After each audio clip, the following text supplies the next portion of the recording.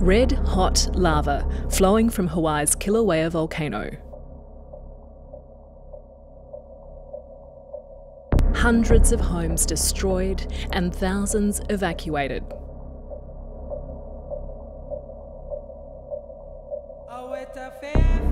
But some people aren't listening to the warnings. So this community is being told to, evacuate or prepare to evacuate. But the media is showing us pictures of people finishing their round of golf with plumes of lava exploding behind them. Social media can make the job of emergency services harder. I look at the sort of images that are being portrayed which might prompt deviant behaviour. So by that I mean behaviour that's the reverse of what we would want. Oh, huge, massive eruption! Look at those lava bombs!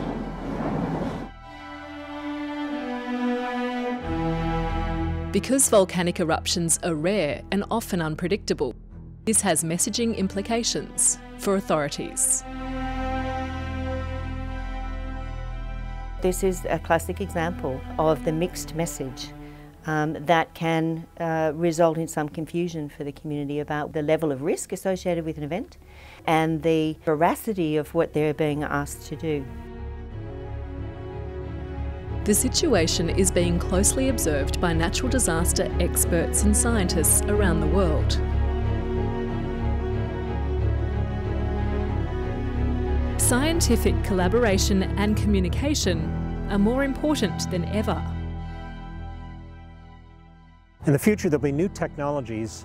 There'll still be a need for basic physical observation, however, to correlate with our clever use of instruments and monitoring equipment.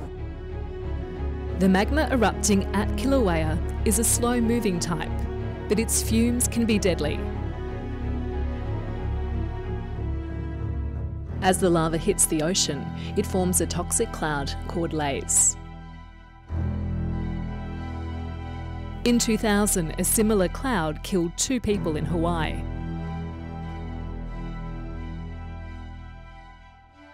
But that hasn't stopped the volcano tours.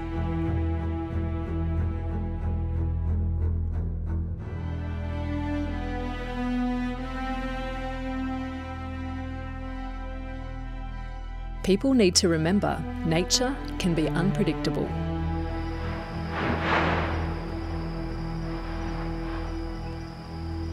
The Australian Academy of Science. Satisfy your curiosity.